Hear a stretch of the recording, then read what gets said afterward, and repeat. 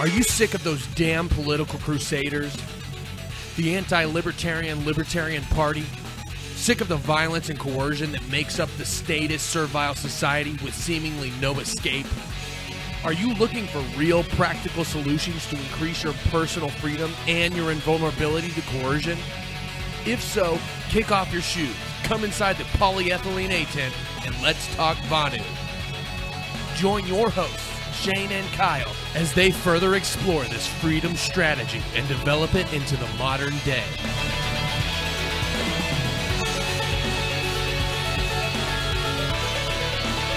You're listening to the Vonu Podcast.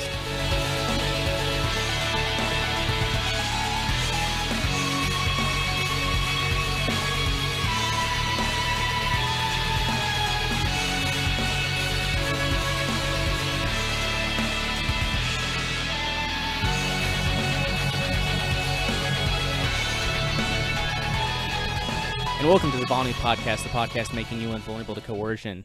I'm your host, Shane, coming to you from Acapulco, Mexico. Since governments are the primary coercers upon individuals, this podcast and everything found on the website is covered by a BIPCOT no government license, allows reuse and modification to anyone except for governments and the pledges thereof. You can learn more by visiting bipcot.org. So, since coming, I guess, let me see here. I got to redo my introduction now that we're not live on YouTube, unfortunately. So for those who are going to watch live on YouTube, unfortunately, the upload speeds weren't going to cooperate. So instead, we're just going to do a pre-recorded video, and I'll get to do I'll actually get to do some video editing for it, and then I'll get it tossed up on FascistTube and DTube and all those other locations. So today I'm joined by John and Lily. I heard their story a few months ago when I was, I guess a couple months ago when I, figured I was coming here to Acapulco. But I've been excited to meet them ever since. They are self-liberators, entrepreneurs, country shoppers, and in my opinion, Vonuans. There's a lot more we can learn. There's a lot that we can learn from them in our individual pursuits of Vonu. So without further ado, you guys, welcome to the Vonu Podcast. It's certainly great to have you, and it's been great hanging out with you guys for the past month or so. Well, thanks for having us on. Yeah, thank you. Hey, no problem. So, I'm not sure how familiar my audience is with you. So I guess let's start with some introductions, and you guys can divvy it up however you want to. I guess some introductions. Who are you, and what do you do? I'm Lily Forrester, also Lily Davine on Steemit. I'm one half of the On the Run duo, and that's not just a catchphrase. We came here almost 3 years ago, essentially fleeing the U.S. for cannabis crimes, with the intent to make a new life here in Acapulco and see what we could do, and we've managed to do that for the most part, thanks to the dynamic city and the people that fill it. I do all sorts of things, everything from the Anarchaforko project we've been working on, to glass blowing, to cooking, to hanging out with my chickens. Very good. And I'm John of the John and Lily on the Run duo. I am currently Dreddy John Gold on Steemit. Just got on there recently. Check me out there. I've been down here helping start Anarchaforko. I've been doing different forms of entrepreneurship, including helping Lily start her glass factory, doing all forms of agorism that we've done down here, helping our attempts at homesteading down here, even though it's been very different than what we were used to in the Midwest. Yeah. Right. Yeah. Well, you guys certainly have a lot going on, and I guess from hearing your story in other places and also talking to you, it kind of seems like the alternative lifestyles and the agorism started before Acapulco, though. So I guess let's go back to that point. I guess tell us a bit about your background getting into anarchism, agorism, and kind of what led up to moving to Acapulco. I guess the easiest jumping point would probably be when we realized we were anarchists, so I'll let Lily go first on this one. Well, my story actually starts a lot earlier because I was raised by hippie parents that were against the government and the establishment, but in the same breath they'd also take food stamps, so there was a lot of cognitive dissonance. I went to college, I got into politics, and then I realized that politics weren't changing anything. The group that I thought was going to change the world was just really getting together to party and get sponsored to do so, and it wasn't changing anything. And that time I became an anarchist. I dropped out of college, and one thing led to another. For me, I had just gotten out of prison. I had kind of always had like a libertarian leanings, kind of anti-authoritarian view of the world, but I didn't really have a strong philosophical core to that. It was more of an instinct than a real understanding of why I felt the way I did. But my whole process of going to prison kind of set me on the fast track towards anarchy. My lawyer ended up recommending a couple good books that were important to setting me on that process. The Prince Really? by Machiavelli, How to Win Friends and Influence People by Dale Carnegie. There's another one, but I can never remember that one. I wasn't as important to me. I don't even think they ended up letting that one through the censor or whatever, something like that. But Very good. Very good. So I guess the anti-authoritarian bent, very early on for both of you. I guess when did you, what was kind of the impetus for kind of, you're talking about some of your, I guess, alternative lifestyles, like, living in Detroit and, ghettos and things like that. I mean, what kind of sparked, what led you guys to decide to, try out those lifestyles? What made them appealing to you? Well, like I had said, I had just gotten out of prison, and my situation is a little unique, and I was sent to prison in the United States without ever being convicted of a crime. I've never really met anybody or heard of anybody that has had that happen to them, but I ended up doing several months in prison and being processed into the system and being treated like a prisoner the whole time, and then being called back to court and having my whole case dismissed. So I don't really know what that was all about, but the judge kind of gave me a lecture, like, you will respect my authority type of thing, and then went on a little tirade saying the worst part about my situation is the taxpayers of Oklahoma will never recover the cost of incarceration of me because I'm going to leave his state.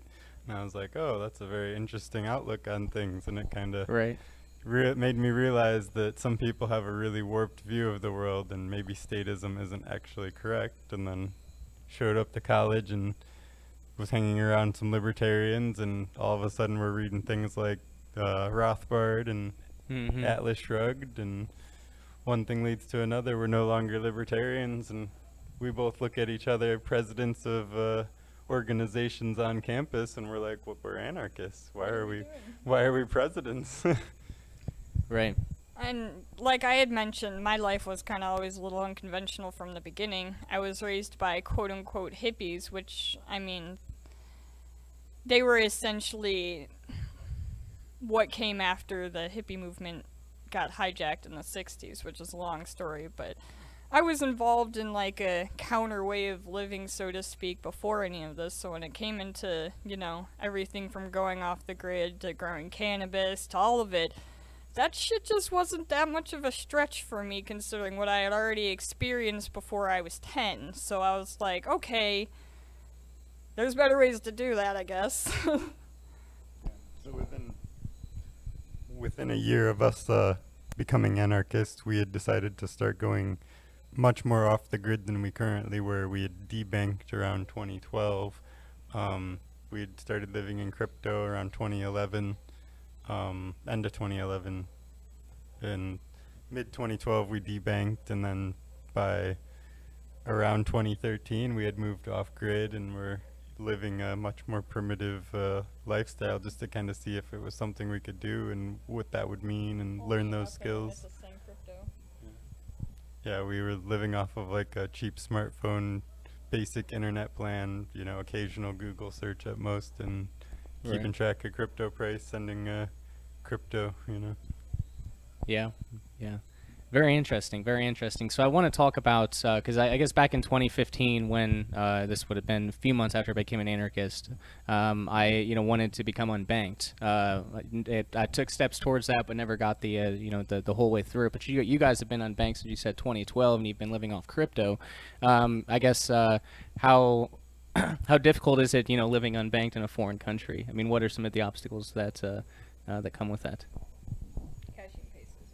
Yeah, I actually find it a little bit easier here than it may have been in the States. I guess that depends on like how plugged in you are to your local economy. But as a foreigner here in Mexico in particular, they have fairly lax cryptocurrency rules and a fairly supported market. So especially buying crypto is very easier if you have pesos, and if you have a Mexican friend or various other ways, it's pretty easy to get Mexican or crypto into Mexican pesos here. So Right, and you were saying that like at the Oxos, like at the gas stations, you can actually yeah, you know, you can buy cryptocurrency. cryptocurrency at That's like crazy. Yeah. almost every major retailer here through Bitso.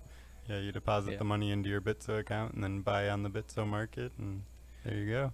Yeah, that's pretty cool. Maybe it's you know, I'm thinking with, I guess, the ease of buying and selling cryptocurrency here, maybe it would be easier to live unbanked, you know, on crypto here than in the States.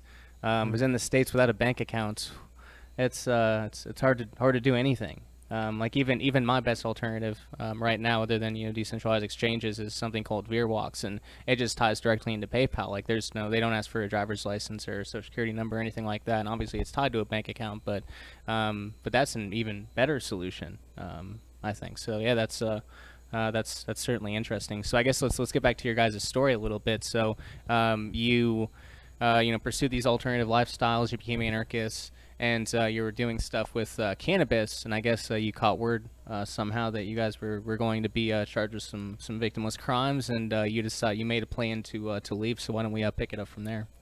Yeah, essentially after our first attempt at going off grid, we realized that it was a smart move to go and do it in the city, very close to a Walmart and a Home Depot and all that. But it was probably the wrong city. We would be better off doing it in Detroit, and that's where we went to next to make another attempt at it. But in Detroit, there was actually a community of people doing very similar things to what we were doing, rather than us being the only oddballs out. So, but the neighborhood in Detroit was probably a little bit rougher than the area we were in Cleveland. It's actually one of the most notorious areas of Detroit, and a lot of rap songs and stuff about being the place to Wow. go to get crack and heroin and whatnot. Wow. Yeah, us moving to Detroit was amazing, and I miss it. It's one of the few places I miss. But us going on the run was really a series of events. We were just trying to live in peace with our use of the cannabis plant. We had the wrong things on us at the wrong time, and got fucked over and charged with a bunch of crimes, and they tried to make us out to be a flight risk and all sorts of other things. Yeah, essentially we got caught with a large amount of already blown trim, like of marijuana. So like when you're trimming it, there's leftover material. It's used generally in hash making and edible making and things like that. This material had already been processed for the most part, and we had that and some butane on us, and essentially that was enough for us to be charged with 5 felonies and essentially be facing possibility of 25 plus years. And because neither of us could really afford to just pay all the money to essentially bribe the judges and to bribe the other people in power, it was basically our only defense was to leave. And so that's what we did, and we determined that Acapulco was a great starting spot. Right. Yeah. That's a lot. That's a lot of years. That certainly is, and I mean, yeah, it'd be expensive to fight that, and you know, obviously, you know, in the injustice system, it's heavily weighted against you. So, yeah, that's certainly unfortunate to hear. So you chose Acapulco, and I think what's most interesting or unique about your story is, you know, a lot of expats come here, you know, kind of where they're semi-retired and they, you know, kind of come here for leisure. But I lost my train of thought where I was going with that. I don't remember. That's not good. Oh yeah, I know what it was. Yeah, a lot of expats come here with you know, a lot of money. You guys didn't come here with very much money. You know, when you were you know, making the trip down here. So I guess kind of speak to your financial situation. You know, coming down here and how little you know, money it took you to get started here. Well, we were flat broke before we even crossed the border, and we basically begged our way through California. It was mostly Mexicans that helped us, and a Bitcoin donation that was at the perfect time. And then we were in debt getting here because our friend helped us, and he paid for us to get here. Yeah, we had about $50 in cash when we crossed the border, but luckily we had met up with a friend in the San Diego area, and he was kind of inspired by he watched us cross and kind of followed us in his own vehicle, and the whole thing kind of inspired him. And within a day or two, when he realized we hadn't been arrested crossing the border, he decided he was going to come down with us, and we ended up meeting up in Rocky Point or Puerto Penasquez area and driving the rest of the way together. So he ended up loaning us the rest of the money to get to Acapulco, and essentially our living expenses for the first month and a half while we got established. And we immediately started out with Agorist businesses. Lily, immediately started hustling. And yeah, I was hustling, cooking food for people every night, and that was literally to pay for our own food costs so we could afford to eat every night. And slowly it built up over time, and we were able to actually support ourselves. Yeah, we immediately started providing tourist services and plugging ourselves into the local economy and trying to provide value in any way we could. Right. Yeah, and that's I guess that's another thing I kind of want to speak to is I mean, yeah, like with your unbanking, like I said, your unbanking situation is very unique because for for me and for others, we can sell digital things online, and I mean you can do that with crypto too, but I guess it's just makes things I guess a little more interesting, being a foreigner. Yeah. And having to grind and figure out how to survive. Yeah, and, most people find come food. here if they're not retired, they have an online job, or they get an online job, and those online jobs require banks to be able to accept the money, or PayPal, which requires a bank. So it's like, yeah, that leaves a lot of the easy money out of the question for us. So in a lot of ways it is part of why we have to hustle, but we'd also prefer hustling than working an online job anyway. So Sure. If you are the type of person that's just trying to work that job and enjoy paradise, you can get an online job making $5 to $10 an hour, and that's enough money to live a really high class lifestyle down here. Yeah, that kind of is excluded for us, all that steady work, because we need a bank account to be able to do stuff like that. Sure. Yeah, but I suppose there are some advantages to that too. I think it's the more principled approach. It's something I've been working. It's just so damn hard to survive without it. I certainly think it's the more principled approach. Cutting all those ties to the first realm institutions, banking or whatever. So I certainly respect it. And at some point, maybe if I can get my online stuff to be mostly crypto, then maybe it'd be possible to swing it. But I don't know. We're very glad we started taking the steps that we did before we ended up in the situation that we did, because it made us have many more choices and much easier to be able to think of the possibilities that were available to us. Whereas if we were still completely in the banking system and whatnot, it wouldn't have seemed like as much of a possibility.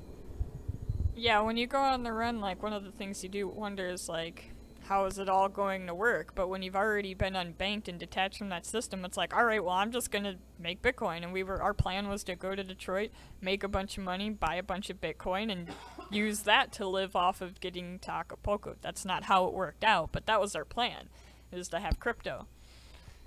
Right. Yeah. Very interesting. So, I guess let's talk more about what you guys have done. I guess entrepreneurially. So, you've mentioned some of the. Let me see here. Yeah, you've mentioned some of the ones that you started, but you guys did pretty well on Steemit for some time too, right?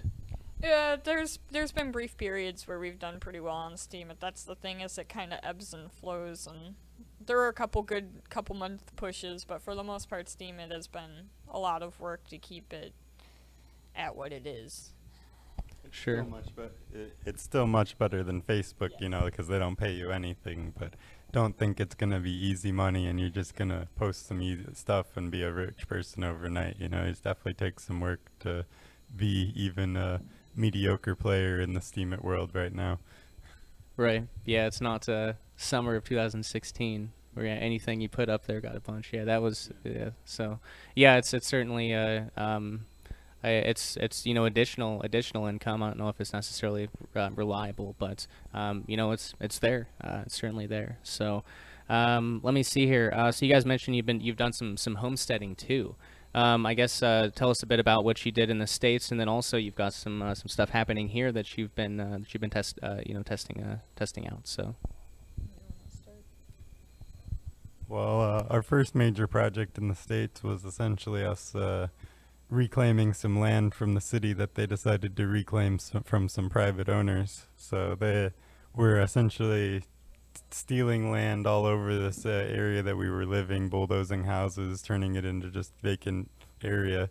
And we decided that it would be a better use for at least a season to take a few of those lots and turn them into a big experimental garden. And we... The straw bale garden and showed up on Google Maps forever. Yeah, and it definitely inspired some people and proved like a bunch of the neighbors thought it wasn't even possible to grow food there, and we grew a lot of food and realized there was a lot of food to be taken advantage of in the neighborhood, like mulberry trees and old apple trees and stuff like that, and learned a lot from that experience, had a lot of fun dipping our toes and fighting the government, and lost a lot of money in that process. It was probably a expensive learning experience, but generally those are where you get the best lessons. So Sure. from that point we kind of moved to the Detroit area, where we spent like 4 months kind of preparing to farm there before the state ended up interrupting our plans, and we ended up having to change our plans to go on the run. But since getting here, we haven't done much for gardening. Admittedly, we've had tomatoes and stuff like that, a couple good gardens, but our main homesteading venture here has been chickens and ducks, and we previously had quail, and we've got a few rabbits, and it was hard at best because we're on top of a mountain, and we didn't know what we were doing, but we still have chickens and ducks. it's been extremely difficult to grow pretty much any plants that we're used to here. Tomatoes have done all right, but within a few months you get some crazy pest pressure on them. Other than that, it's been pretty difficult to grow anything. So we've resorted to the animals even before we were on the carnivoristic diet that we're on now. Right. Yeah. Very interesting. Very interesting.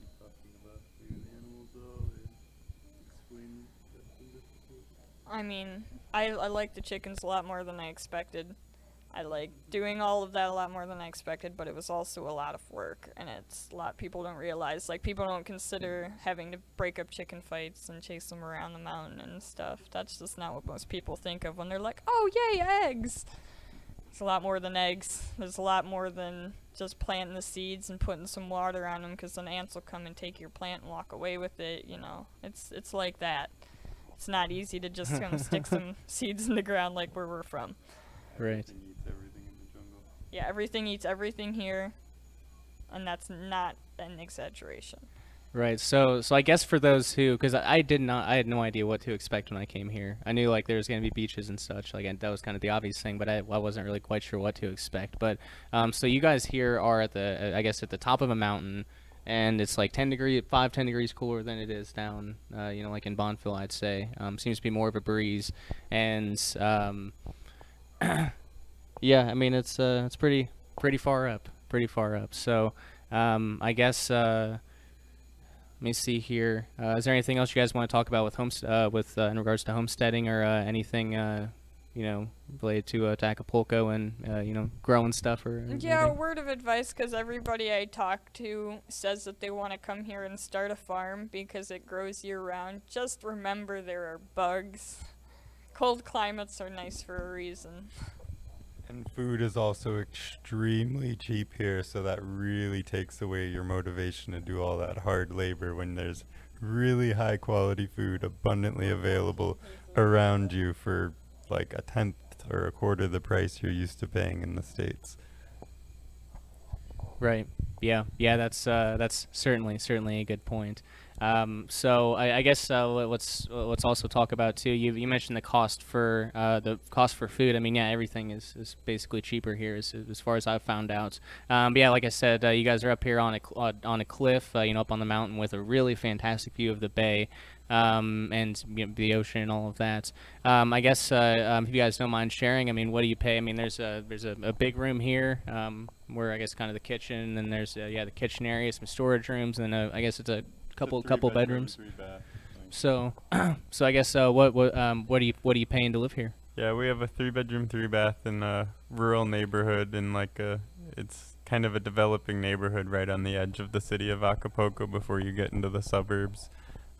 We pay about $300 a month plus electricity and water and stuff on top of that, but altogether we live here for less than 500 USD a month and then add food on top of that. So Right. Yeah. Yeah, it certainly doesn't take much to live here. So I guess let's go ahead and move on to the last subject here, and you guys I think have both alluded to it, but Anarchaforko. I guess this is another venture that you guys set out on, I think, last year. So tell us a bit about Anarchaforko and why you guys decided to start your own, I guess, Freedom Festival here in Acapulco. it was a long brewing idea for both of us. When we originally showed up here in 2016 for Anarchaforko, we had a great time. We loved a lot about it, but one thing that really kind of stuck with us and rubbed us wrong, didn't sit well with us, is it felt a lot like being in college lectures and having one person in charge and you were supposed to absorb the information rather than being an exchange. We weren't like on an equal footing as anarchists necessarily. And we thought that there might be room to grow or change that format, and at the time just kind of was a feeling, and over the next 2 years it kind of developed and had other people give us feedback and stuff, and eventually formed into last year when we threw the first Anarchaforko. Yeah, we had two really big goals in mind when we forked. The first was to bring the anarchists back to Acapulco Bay, because that's one of the complaints we had was Anarchaforko left Acapulco. It went to a suburb, which is pretty close, but it's in a beautiful but isolated resort with nothing around it, and the food at the resort's pretty expensive, not much cheaper than the U.S. It's not what people think of when they come to Acapulco. It's very different. And then the other reason was we wanted to decentralize the conference structure, because we didn't necessarily like the idea as anarchists of having somebody make a list of who they thought were important as anarchists to put on a stage and have them talk. Well, we kind of give that power back to the people who are participating and are like, if you want to speak, you have to do the work, and it'll be awesome if you do the work. But it's not up to us to schedule that. It's up to you. And it worked last year. A lot of people get kind of put off by this idea because they all ask what we're supposed to do. Sorry. Yeah, they all get put off by what we're supposed to do, but at the end of the day, you're supposed to do what you want to do. So that's what Anarchaforko is about. Right. So the way that I understand it is rather than I guess a master schedule being put out, basically people, once they get their ticket, they can go onto onto the website and they can post an event, and then they have to promote it and get people to come there. Yeah, the events will display immediately. There's no I have to approve it before it displays. So when you put that event up, it displays. And events can be open format. They can be parties. We encourage you to think outside the box, workshops, classes. The best things last year were the things that were interactive. It wasn't the speeches. It wasn't where you were sitting there listening to something that somebody's lectured already 30 times on YouTube. Sure. Yeah, and I think that's a really great thing. I mean, I've been to the Midwest Pizza Liberty Fest. I guess this will be next year will be my fifth time. I've been to Anarchon, which was very much, there was a schedule with speakers, but it was very much an anarchist festival. Nothing on the schedule happened. Yeah, I think that's certainly an interesting style, and I'm looking forward to giving it a shot. The nice thing about a dynamic schedule is it changes constantly, and I forget where I was going with that. With our schedule, like, we're not necessarily like having a goal of being disorganized. We hope people manage to get to a level of organization through this, but our goal is just not be able to be a corruptible element in this. Like, we don't want people that, oh, I don't like John and Lily, so they're not going to put on a good conference. It's not like that. This isn't our conference in that way. This is whoever is buying a ticket's conference in that way, and the audience is deciding what's important, what they want to listen to. It's an agora or a market of ideas in that way. And something we found is, like, when you give the power of the schedule to the participants, they stick to the schedule way better. When you're not telling them to get out of bed to see their favorite act at 8 in the morning, they're there, and they show up on time to all the things they want to see, and there are great crowds. Like, people thought it wasn't going to work last year, but once we were in the thick of it, like, it worked like a well-oiled machine, even with the dysfunction we were having. So it's kind of like, there can be order, it just has to be done the right way. Right. Yeah, very good. And people can go purchase their tickets now at anarchaforko.com. You guys have, you're selling hotel rooms currently as well, right? Yeah, through the Hotel Copacabana, which is where the conference is going to be held this year in general. But we also have a deal for cheaper rates. We have 3 different packages. Something to note is for what you would spend on one Anarchaforko ticket, you can get an all-inclusive package with Anarchaforko with the hotel room and the ticket and everything for just about what you would spend. So it's a much cheaper option, and that all-inclusive comes with food and drinks. So that would literally be everything included, the Anarchaforko experience ready to go. Right. Very good. So I guess for the big names, I get, or maybe not even the big names, but who's already committed to coming and putting on a workshop or presentation? So far, some of our very impactful people are people like Larkin Rose, Amanda Rashwitz, Dan Dix, Danny Sessom, Ben Swan, Jit from Lieberland. Yeah, the president of Lieberland, Jit. I'm not even gonna try and butcher his last name. And then there will be Kenny and Erica from last year, which Kenny is a great example because he's part of why last year was amazing. Yeah, Kenny from Kenny's Conscious Kitchen. He was probably the most important element of making last year happen other than us, and if it wasn't for him, last year probably wouldn't have happened. Thank you a lot, Kenny, and we're glad to see you again this year. Yes, very, very looking forward to that. If you're interested in what's on the schedule already, there's only 3 events, and that's just because it's what people have planned so far. There's a lot more in the works, just not on the calendar. I added a carnivore talk, so I'm going to be talking about how, the carnivore diet essentially saved me. My friend is doing a talk on a decentralized app she's really passionate about, which is essentially an uncensorable Wikipedia, and she's going to do a workshop on everything about that with a fun thing at the end. And then the third thing that I'm really excited for is our friend from last year who came, who was total badass, Flynn Johnson, is doing how I built my dream home out of a pile of dirt. And if you look at the event on the website, that home is pretty awesome. It's definitely going to be a talk worth going to. Yeah, and awesome. There's also a bunch of events that we know are happening that just haven't been put on the calendar yet because people are busy this time of year, got things going on. Like Larkin has a Candles in the Dark going on for Anarchaforko, but it is not yet on the calendar. You can't yet buy your tickets for it, but it is for sure happening. He's already made Facebook announcements about it, just saying he's busy. And there's plenty of other things like that. Expect to see many things in the coming days. Check the calendar constantly for updates. Website changes constantly. Yep. Right. Very good. And yeah, for listeners of the Vonu Podcast, I'll be there. I haven't put mine up yet. I probably won't put it up for another month, just because I have to figure out when I'm gonna be back, and I'm not good at planning ahead like that, so I might delay on that just a moment. It'll be some sort of Vonu workshop. I'm not really sure yet. I've only done presentations. I haven't done a workshop, so I know how that could be done. But there's some way. I'm sure Henza and I can figure out some way to do a Vonu workshop. So, yeah, I guess if you guys are interested in getting tickets, I would say feel free to use my affiliate link. I'd certainly appreciate it. tinyurl.com/VonuFork. Again, tinyurl.com/VonuFork. So He also has the coupon code VONU, and if you use that, you get 15% off your ticket. You can use that with or without his link, so just VONU and the coupon code. Oh yeah, we're forgetting to mention altogether that one of the best parts about Anarchaforko is its affiliate program. Once you've bought a ticket, you become an affiliate, and at that point you can sell tickets as an affiliate, and you get about 49% of every ticket you sell in crypto back to you. So it's a great way to cover your expenses or make a little money, Mm-hmm. We think it's probably our best feature of Anarchaforko. Yeah, sell a few tickets and your trip here's covered. Yeah, for the most part.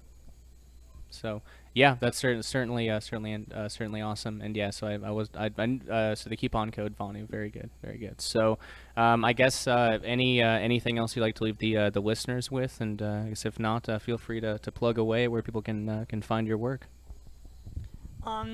Yeah, anarchaforko.com is constantly changing. It's constantly being updated with news, with new speakers, new events. That website's a tool, so use it. That's what I have to say. We look forward to seeing all of you at Anarchaforko. Don't be your guys' biggest controller. Let's make this world an anarchist world.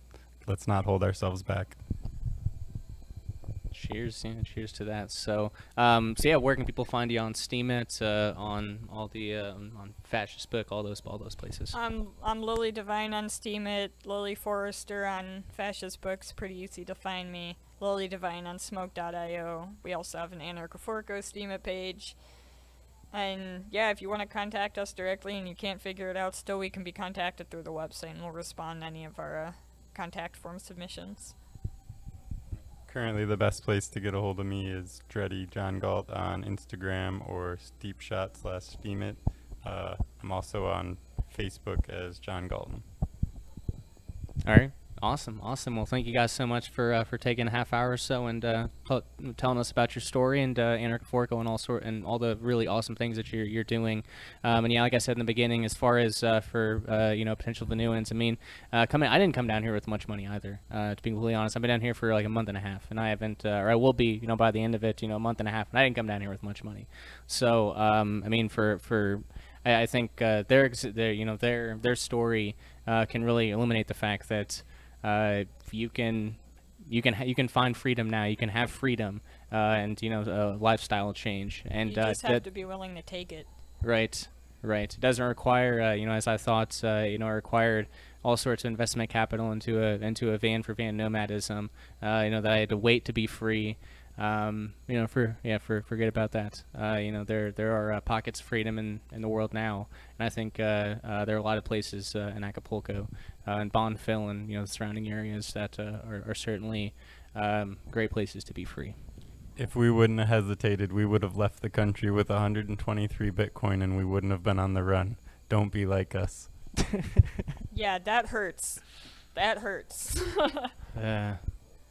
Yeah, I can only imagine. So, thank you guys so much for watching. Again, tinyurl.com/VonuFork, or just use coupon code Vonu for the discount. Make sure to subscribe here to the YouTube channel for future live streams. I wish this one could have been a live stream, but oh well, it'll go out in the same app as anyways. So, VonuPodcast.com, Patreon.com/Vonu if you want to support the podcast. And I think that's all we have for you today. Thanks, and we will talk soon.